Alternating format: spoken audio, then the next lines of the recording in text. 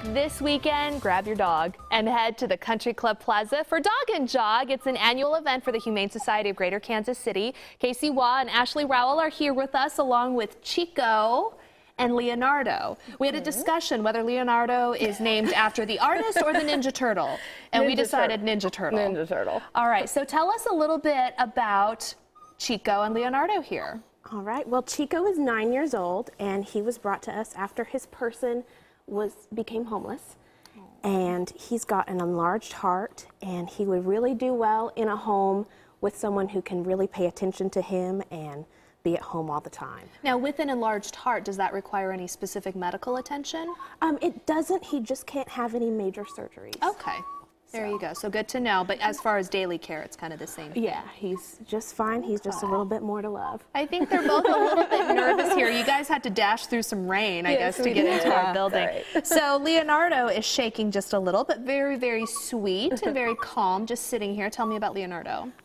Well, Leonardo is a 4-year-old min pin, and he was a stray who was found bleeding, actually. And so we don't know why, we don't know what happened, don't know the background story. We're giving him vitamin K right now just to kind of help regulate things.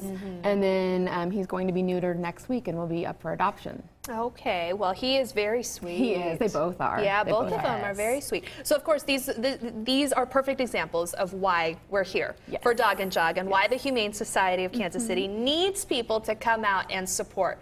What is Dog-N-Jog coming up this weekend? Well, Dog-N-Jog is one of our big fundraisers throughout the year. It's something held down here on the Country Club Plaza. It's this Sunday, June 9th, from 7 to 10:30 in the morning. And you can either walk or run, whichever you choose.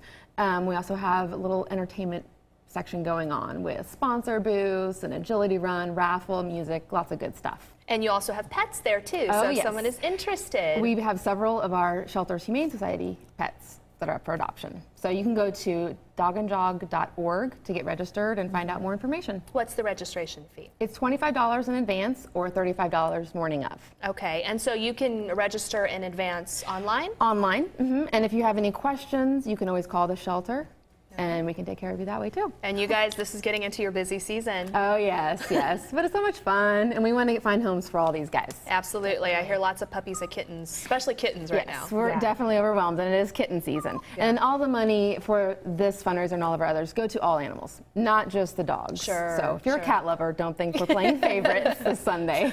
Yeah, definitely. You're going to support the Humane Society as a whole and the need. That's so great here in our community. So definitely, if you have a dog, even if you don't, head on out. It's so much fun. I've been there once. It's a whole lot of fun. It is coming up on Sunday, 7 a.m. to 10:30 on the Country Club Plaza. Dog-N-Jog.org. Again, $25 in advance and $30.